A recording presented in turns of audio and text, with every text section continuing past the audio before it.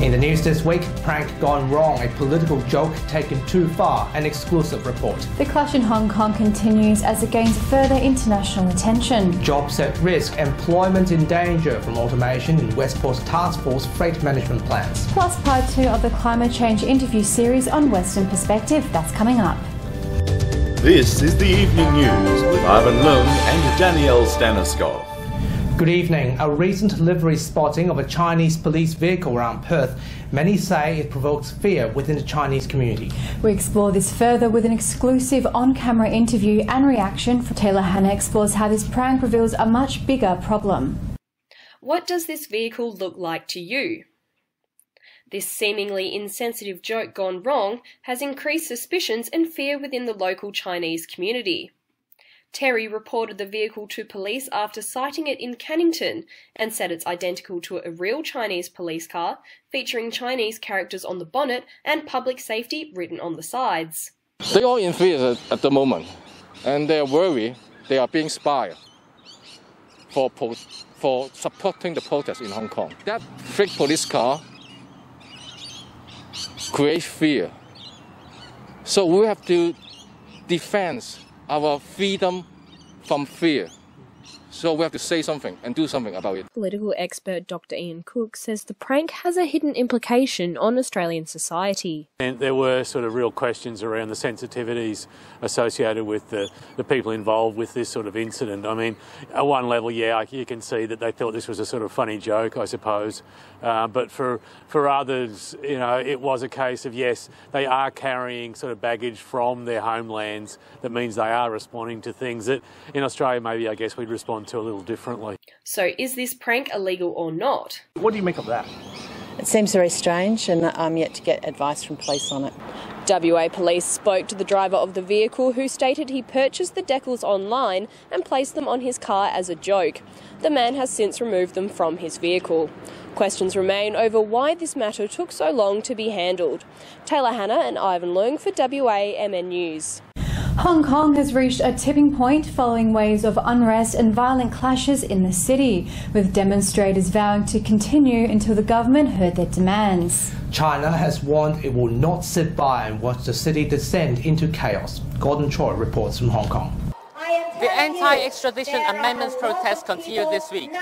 After police shot blind a female protester last Sunday, millions of protesters gathered at Hong Kong International Airport to express their discontent towards police brutality and called for international support towards the movement in Hong Kong. The operation of the airport was paralyzed and flights got cancelled. Protests at the airport continued on Tuesday, but chaos happened that this time 2 mainlanders were being beaten and detained by protesters. In view of this, the airport authority applied for injunction to forbid unauthorized assembly in the airport and was approved by the court. Organized an assembly in Central to call for international support, especially from the UK and the US. They urged the UK to declare that China has violated the Sino-British Joint Declaration and asked the US to sanction Hong Kong government officials who betrayed Hong Kong. On Saturday morning, 20,000 teachers participated in the march to urge the government to respond to the protesters' demands. Chief Executive Carrie Lam still haven't responded to the people's demands. As we have all heard from the spokesman of the Hong Kong and Macau Affairs Office, the central government is still confident that I myself, as the government of the Hong Kong SAR, together with the police force, that we are still capable of resolving this crisis. The Civil Human Rights Front is organizing a protest to urge the government to respond to the 5 demands and stop police brutality.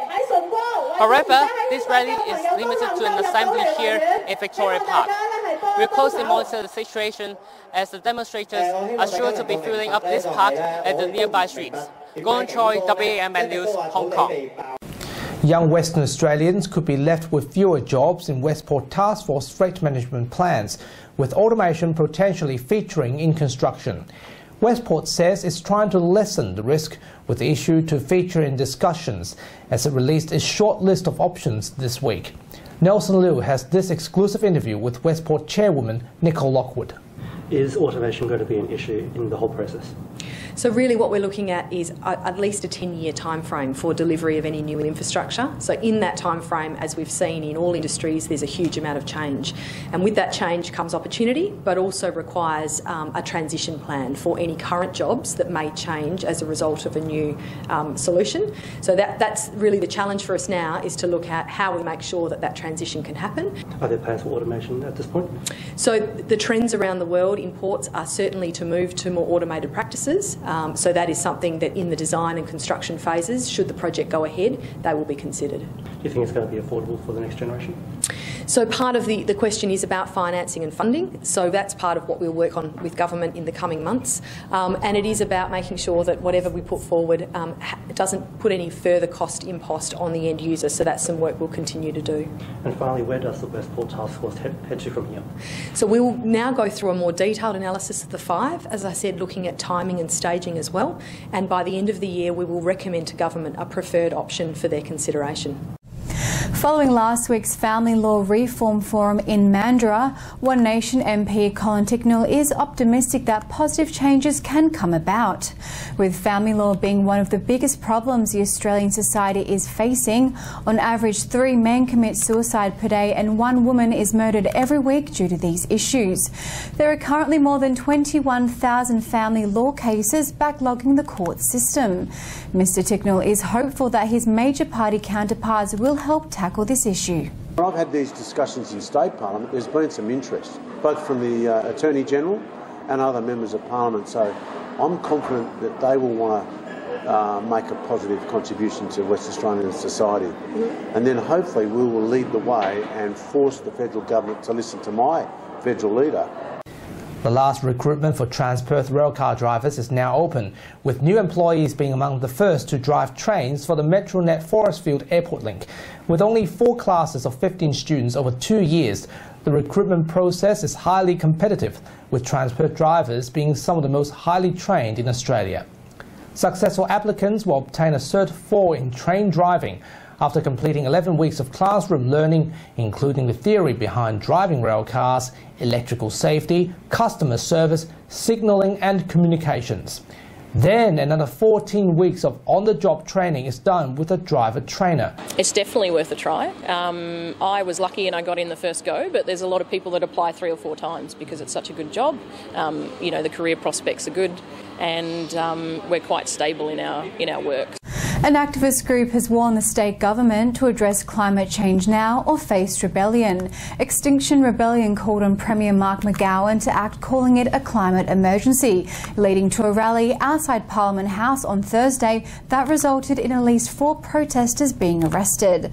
The group says Mr McGowan risks failing to act on the emergency after giving him their ultimatum 2 weeks ago. People are here because they are concerned, they are desperately scared that the serious emergency that's rapidly looming all around us is not being addressed. You're not doing your job. We're here to either make you do your job or do it for you.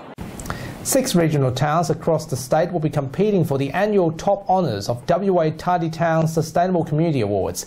There have been strong submissions on 7 award categories, with 6 regional overall state title finalists. They include Albany, Bunbury, Esperance, Greenbushes, Kalgoorlie-Boulder and ports in South Headland. Those areas have been selected following a visit by the judges.